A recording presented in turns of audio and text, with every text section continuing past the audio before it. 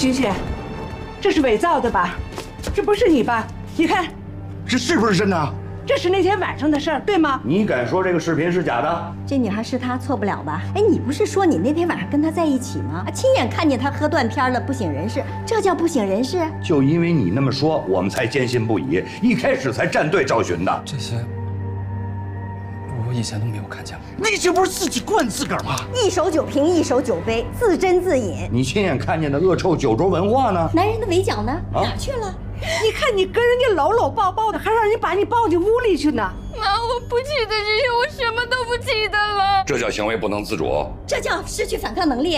你怎么不记得？你这不走得好好的吗？不是你那天到底喝醉没喝醉呀？你跟我说句实话。我第一次看这个视频，我第一次才知道那天是这个样子的。你怎么会在一个姑娘家，你在外头醉成这个样子？你要脸吗你？啊，妈，当时可能没完全喝醉，或者是半醉半醒的状态还能走路，但是我们不能因为这个就说他说谎，判定他的人品啊！都喝酒，都醉过，别拿醉酒遮脸，酒品看人品，懂不懂呀？但凡洁身自好、品行端正的女孩子，她绝不会让自己醉到这个程度。这么不检点、不自爱、非礼，那不是自找的吗？妈，你不能这么说他。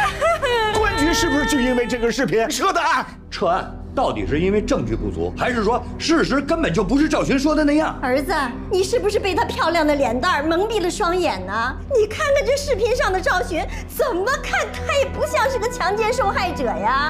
他就是被强奸的。你看见了？儿子呀，儿子，你太年轻了你。哎呀。